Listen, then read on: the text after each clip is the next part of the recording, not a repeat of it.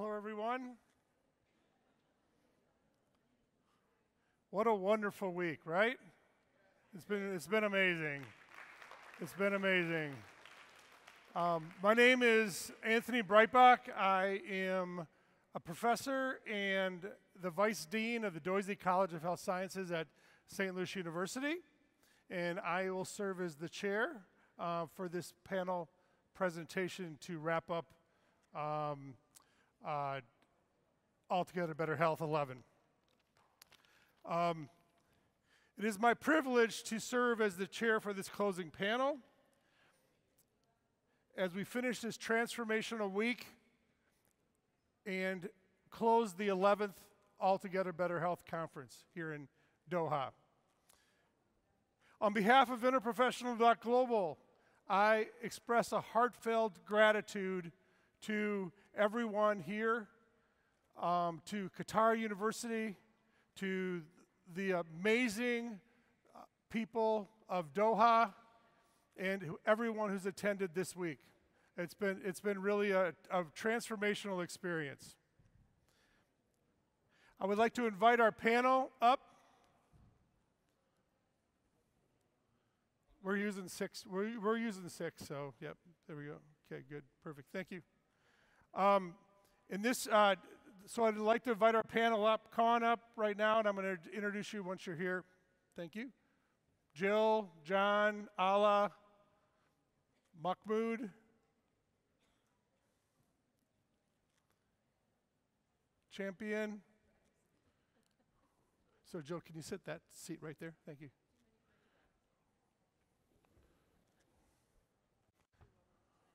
Champion, you're in that one right there. Thank you. You're at the end, Mahmoud. Is Allah here? John, you're right there. Thank you.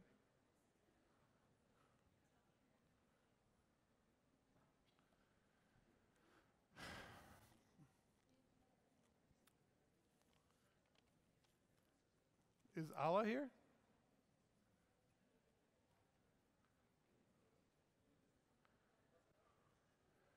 Okay, we're going to get started, and I'm going to introduce our panelists. We're going to ask them to reflect on the week here at Altogether Better Health and express some feelings about kind of some of the opportunities and challenges we have in our work ahead around interprofessional collaboration. Dr. John Gilbert, founding principal and professor emeritus in the College of Health Disciplines at the University of British Columbia in Vancouver, British Columbia, Canada. Jill Thistlethwaite, adjunct professor, Faculty of Health, University of Technology, Sydney, New South Wales. Dr. Champion Nioni, associate professor and senior researcher in the School of Nursing at the University of Free State in South Africa. Dr. Ala Elawase, director of clinical operations and engagement in the Qatar University Health Chair of Interprofessional Education Committee. And by the way, she's been pretty busy this week, so round of applause for Ala. And Dr. Mahmoud Adil, ministerial advisor to Qatar Ministry of Public Health, as well as a clinical professor at Qatar University and the University of Glasgow. So we're going to start by asking John, reflect on this week at Altogether Better Health and really where we're headed as far as interprofessional collaboration. Right. Well, I think this week we've crossed from childhood into adolescence. It's been a long time coming, and this was an enormously important event in the development of the field. And when I look back at the kinds of issues that we've been contending with, all of us, for the last 20 years, it's very clear that we are at this place where we're seeing the kinds of things we should be investigating, the ideas we should be moving forward, and then the contemplation about what does it really mean. So this week, been thinking really hard, what does it really mean? Second question I thought was really interesting. I think that having Jim here and talking about the role of the WHO was absolutely phenomenal. I mean, apart from all of us being phenomenal, but you know, we've been trying for a long time to get the voice of the global voice of interprofessional education or person-centered collaborative practice on that stage. And I believe now it is on the WHO stage. And that's really important for a global organization. We're not talking about just our individual organization, we're talking about IP.G, you know, this great organization that's been built. And so being on that agenda is, for me, it's really, really important. And so that's, I still worry that there's not a true understanding about what interprofessional education is. There's still not an understanding that it's a way of thinking and it's a way of being. It's not a course on a Friday afternoon in Vancouver when it's raining at 1:30. And there's still too much of that thinking around. It's a course. It's not a course, in my view. It's a way of thinking and it's a way of being. And we've got to get there because all those naysayers that I mentioned in my talk will say, oh, why do we want to go there? We've got to feel it, we've got to think it, we've got to share it that way, and don't put it in yet another course because as sure as heck, it's going to fail. Thanks, that's me.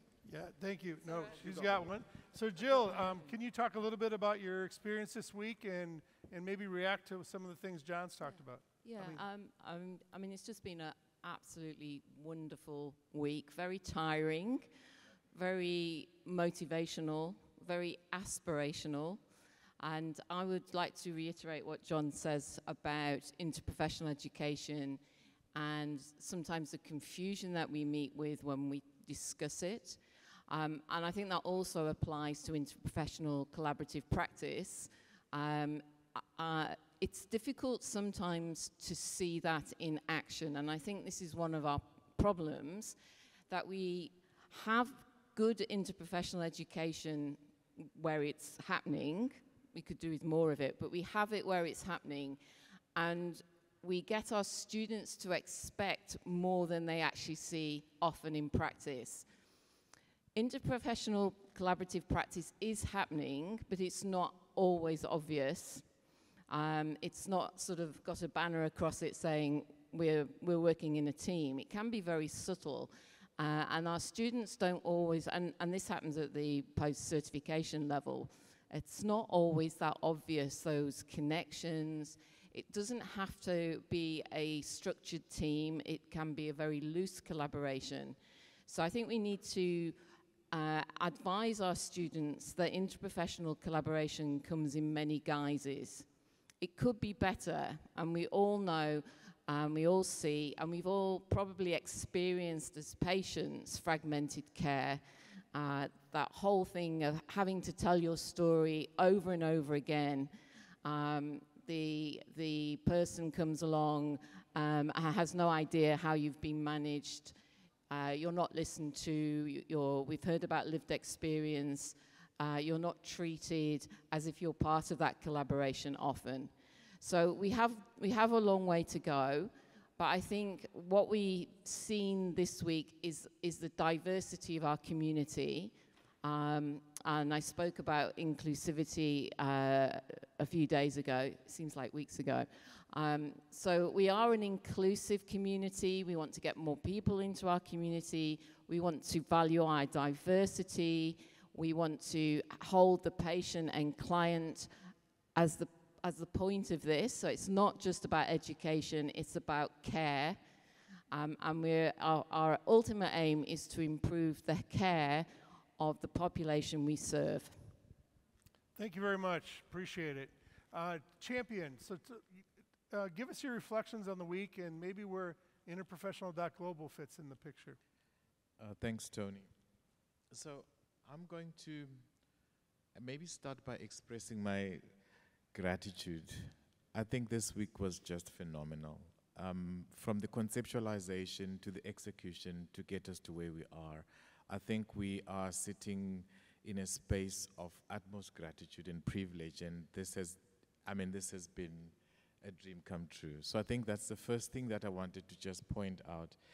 And just to reflect that this conference as an arm of Interprofessional.Global is really interwoven in the thoughts of building capacity, particularly in regions where there's need for bolstering, there's need for presence, and I think we've seen that with ANIC and the formulation of ANIC. So congratulations actually for the formulation of ANIC and actually that happening in the presence of IPG. I've also seen that throughout the discussions in the conference, there are certain challenges that are similar across the regions, and there are certain challenges that are unique across the regions. But being in the conference and being here actually gave us an opportunity to reflect, to really think where are we coming from, why are we having these challenges, and what are the possible solutions. And at this stage, I was so excited to see the Asia-Pacific region actually having an opportunity to meet and talk about the strategy for the region. And without this conference, that would not have happened. And I think we could have been one online meeting, another online meeting, and then that would have happened. So for me, that worked very well that we had, in addition to ANIC, another revival of a region of Interprofessional.Global. So that's an addition to the list of successes that we have seen in this conference. But we still need to think a bit more. How do we attract other parts of the world to be part of this conversation?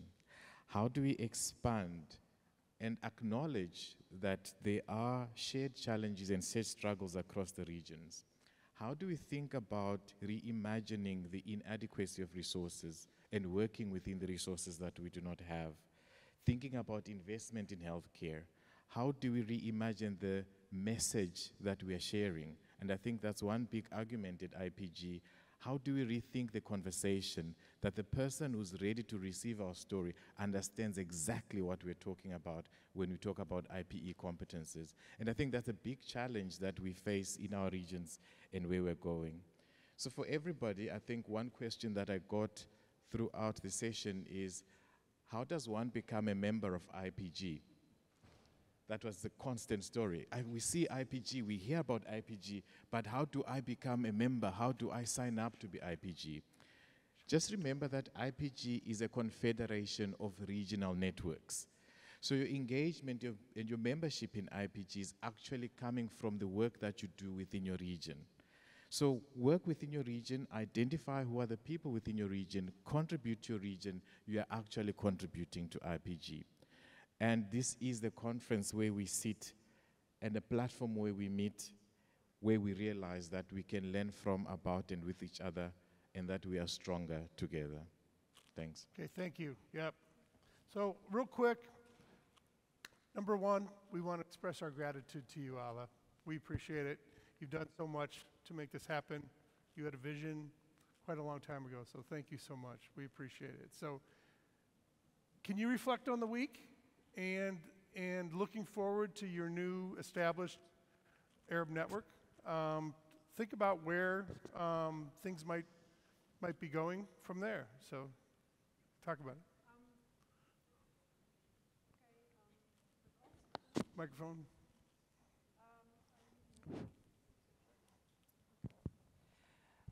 Thank you, Tony. It's been really a great pleasure hosting this conference, the 11th edition of the Altogether Better Health conference here in Qatar. And I really would like to thank Professor Asma Al-Thani for her immense support. I think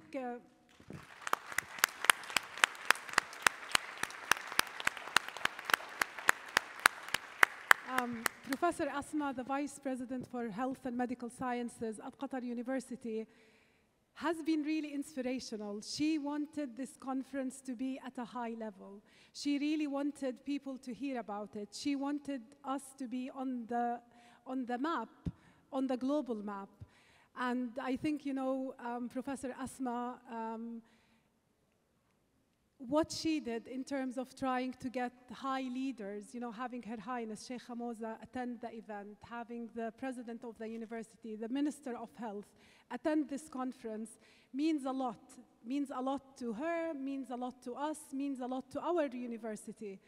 And I think, as you have witnessed during the opening ceremony, having these high officials showcase and highlight the importance of health in Qatar, the importance of interprofessional education, and how much the university has invested in this. We started interprofessional education. I always go back to the committee in 2014, and I know this is not actually the start, but we have started in our health sectors, in the different health professions, since the 1980s, as you've seen within our timeline. So there has been a lot of investment in health, both in education and in practice. And I think it was the right time to have this conference here in Qatar. It was the right time because, as I've seen and as I have witnessed within this conference, so many people have this high appetite. You know, they really want to learn about interprofessional education. Seeing people, especially from the region, they've been doing a lot in silos, but now having this network will really unite us in trying to identify things that are common between us and how can we really support each other. So I am really optimistic. I'm very optimistic about the establishment of this network. Everybody who came from the Arab region, we will be sending an email out for people to sign, and we will definitely start the discussion. And together and collaboratively, I'm sure it's going to be a strong network, part of the Interprofessional.Global and part of this global map. I am, seeing the logo of our network is a dream come true. Going back to 2014, when we attended the Pittsburgh conference, seeing Hugh Barr, we had, every network had their own meetings, if you recall, in previous conferences. And then Professor Hugh Barr, he said, come on, let's have a Middle East network. And there were like 3-4 people who were coming. And, we started discussion, and yes, let's do this. And I think we've been passionate about it. We've been committed. And it wasn't an easy journey. There was obstacles in the way, trying to really get everyone to see the benefit and the value of it. But now we're seeing the fruit, we're seeing the success. And I really thank everybody for being part of this conference, for contributing to the global discussion. What I really enjoyed in this conference is we don't just have academics, we have practitioners, we have policymakers, we have regulators, in addition to our amazing students who are really the future health workforce. And I'm sure that the future is really going to be bright. And I really would like to acknowledge all the students who have been part of the organizing team and who have attended the conference and participated in the different sessions.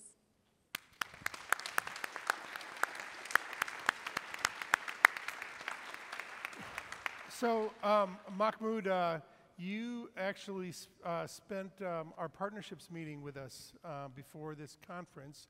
And I know you have a unique role through the Ministry of Health, of Public Health. Give us your perspectives on what you've experienced over the past week, and where do you think all these discussions fit within the healthcare sector? Thank you, Tony, and very good evening or good afternoon. I think my last 35 years of professional life could be divided in 2 parts. First one's a clinical life. I trained as a pediatrician, then public health medicine. But the last 20 years, my role being the leadership role to achieve effectiveness and efficiency of healthcare systems. So I was medical director for Scotland. That was my prime role. Now I'm here in the Ministry of Public Health. So I see, in this conference, I saw things from 3 vantage points. First, policy and regulatory. Second, academic. And third, service delivery. And I just realized that actually, if we really want to make an impact and we want to be an action-oriented, we need to understand the vested interests of those 3 constituencies, because they do have their vested interest. Let me start with, in every country, there is a regulator and a policymaker. In terms of the workforce, their prime responsibility is to forecast, to plan, to recruit, to retain, and then to develop the workforce. So this is their prime response. And then, of course, they need to register, and that's the licensing part. we should have a safe healthcare professionals. If you look at from academic viewpoint, we are very keen in any part of the world to have fit for purpose workforce, which is properly trained with the right competencies. And if the third part, the service delivery, that we want that we should deliver high quality service at the minimum cost. Doesn't matter if you're in Canada, in America, in the UK, and in the Middle East, this is the prime goal. But when I looked at the conference, I just realized another thing. If your first conference, John showed a beautiful picture of Chatham House. My office was very near to Chatham House. And I remember all the wonderful days coming out of Houston train station and passing by. But the first conference happened in 1997. And this is the 11th one. In last 25, 26 years, the paradigm has shifted. First, from healthcare to health and well-being. From the patient to population. Secondary care to community and social care. And then from the chronic diseases, so acute disease to chronic diseases. So my question to myself and to the audience is, has our IPECP has shifted it? Because when we started in almost 25 years back, that was the state of play. Then interestingly, and I think people are over here who were part of the WHO framework in 2010, they incorporated many of those things, but still we need to move forward. Then the question comes that, which I observed, that do we want to be part of the problem or do we want to be part of the solution? It is how we are going to frame ourselves. So this is the question which I pose to myself and I'm posing to everyone. Because if you look at those three key stakeholders, policymaker, the service delivery organizations, and academics, we need to be thinking that how best we can frame it, because the framing is the key issue. And I was sitting in your communication group, and I am a firm believer of communication, because half of our success is based on the communication. And I think we need to work on that so that we can tell the people that we are part of the solution rather than part of the problem. And I'm very happy to expand on it. Thank you. Okay, thank you very much. You know, obviously a big event this week was the Winter Third Doha Declaration, right? Does anyone want to kind of chime in on where that fits and how that might guide our work moving forward? John, Jill? Well, I think to have an impact, more people need to know about it. They control it Right. over there, yeah. So, you know, we know about it here. It's all about dissemination, advertising, a media presence. We've had, you know, we've been with these declarations before. We've had the Vancouver, we've had the Sydney one. They've gone out there, they've got so far. So I think the main thing for this, it's not going to do anything unless people know about it and start discussing it. And even if they're negative, we just need to get that presence out there. It's all about presence now, isn't it? In the media and the footprint. So let's all go, every single person here, spread the message, send the link, talk to people, explain it when they ask, and just really get it out there. That sounds like one of the co-facilitators of the communication working group has some work to do. Yes, Tony, I mean, it's all on your shoulders. It will be a team effort. And I would also like to say, I think, which is slightly off the point maybe, I would actually like to see more of a primary care presence. Around the world, we need a strength from primary care. Primary care is all about teamwork. We need the systems, the funding, and the education, and we need to ensure our students understand the value of primary care, because I think that's a big problem at the moment. In many countries, our students are turning away, and I think we need to get that out there. So I think collaborative practice has a home, a major home in primary care, and that's where we're going to do the best. Yeah, and actually, but I am biased. Yeah. No, and John, you were actually part of the group that worked on the primary care a framework for the WHO that just came out. Yeah. Well, just to just to respond to Jill, I mean, just think Alma-Ati Declaration, 1978. We're going to fix primary care. This week, there's going to be another meeting, international meeting on primary health care here in this country. So yeah, I mean, it's a huge issue. With respect to the declaration, you know, having lived through the Vancouver and the Sydney and this one, huge, huge progress in articulating intention.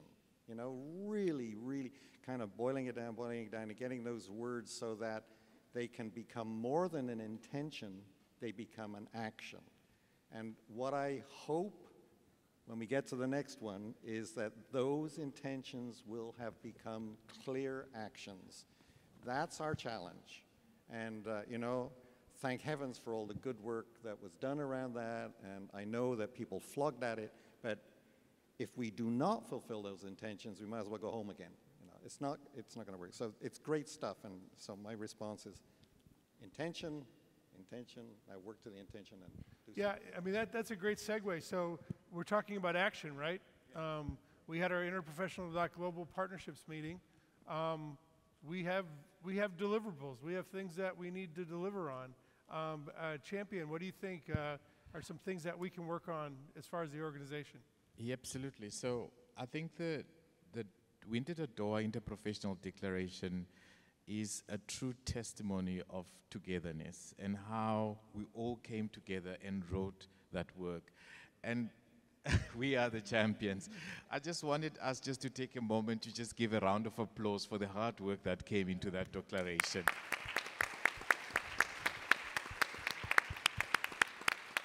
Thank you, Barbara, for leading the team and giving the very insightful keynote about the declaration, because that gave a lot of clarity. And I think the big challenge we have, in as much as Interprofessional.Global wants to use it to advocate for policy, it also is a challenge to regions. How do we translate it to our own context? And we do not want, like you're saying, we need practical plans on what really happens in the region. I want to come back and speak in Africa, this is what has happened, this is what we've thought, and this is how we've operationalized it to the ground, because we really want to use it to make a difference and see what we actually want to do. So it will be interesting to see, as regions, what we'll be reporting about the declaration 2 years from now. That sounds good. Ala? Yeah, I wanted to really emphasize on the communication aspect and the importance of spreading the word. I think we are doing a lot of amazing stuff, but unfortunately it stays amongst the walls. You know, nobody really hears about it. And I know I had, with Dr. Asma, we had a discussion. She was telling me about attending a conference, and they've talked about also the importance of having social media influencers. You know, this is now the trend, is having social media influencers, and many people are listening and following them. So she, you know, one of the discussion points was, it's very important, like when we are doing conferences, a lot of money is invested, a lot of effort is invested, but nobody hears about them except people who are within the actual building. And that's why we were very keen, especially with the opening ceremony, to invite social media influencers to attend and spread the word to the public.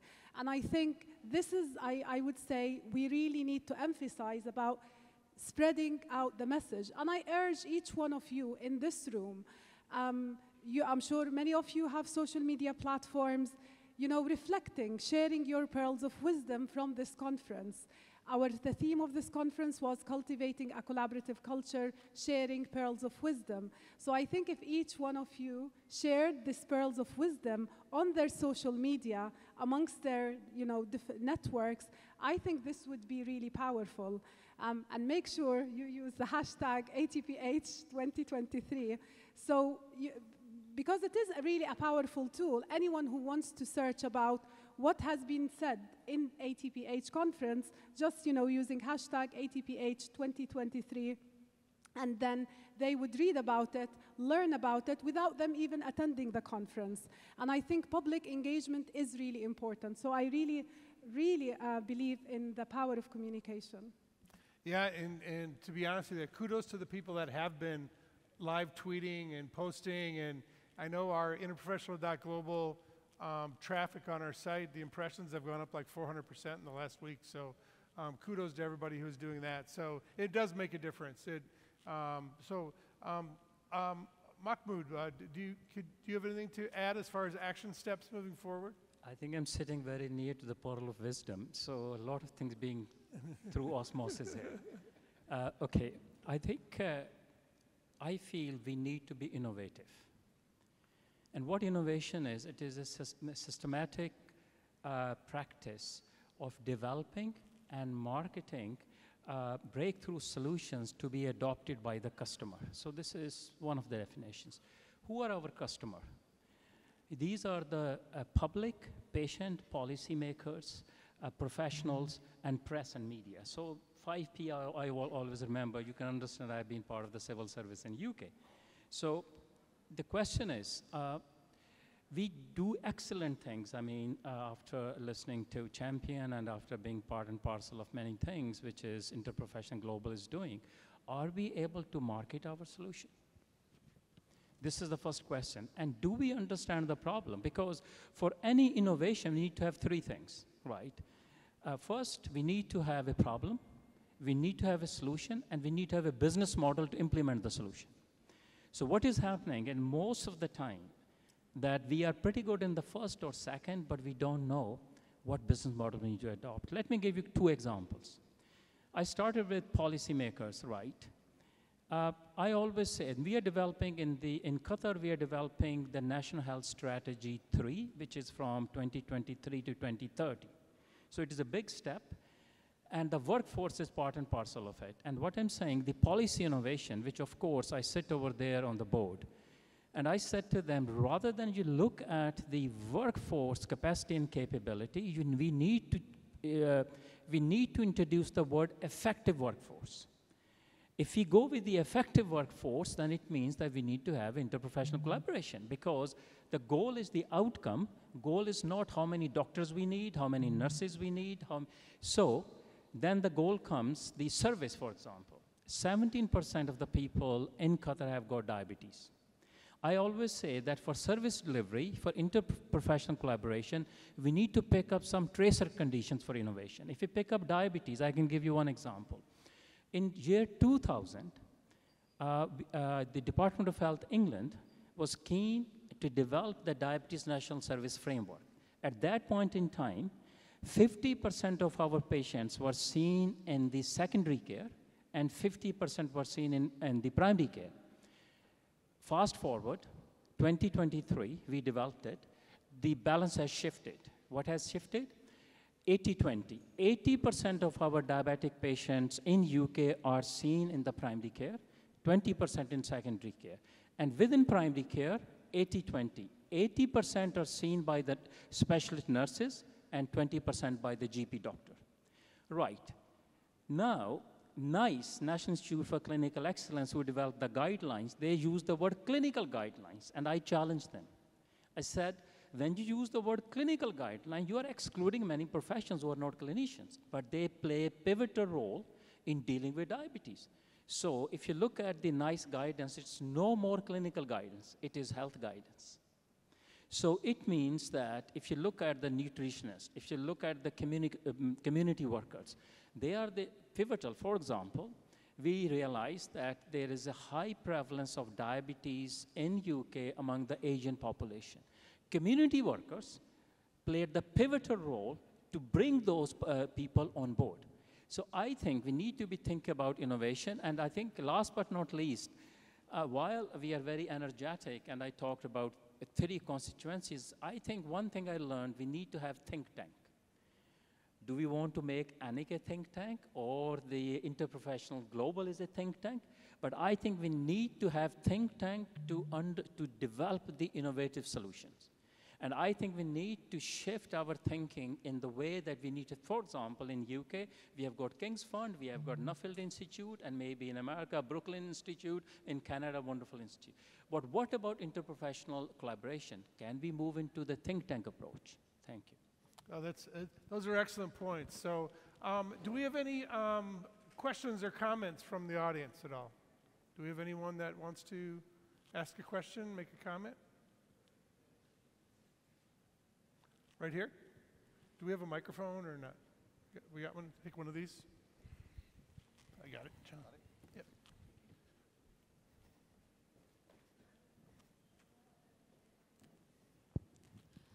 Actually, it's not a question, it's just a quick comment. So when we are talking about social media and social media existence, I realized that Interprofessional.Global, it's not really existing on normal social media. It is on LinkedIn, maybe on Twitter. It's not on Instagram and Twitter, right? Exactly. Yeah. And if we want this to reach the young generation that's gonna go into the work field in a couple of years, then not only the influencer should be tweeting and talking about it, Interprofessional.Global should be talking about itself for it to reach everyone and not become exclusive.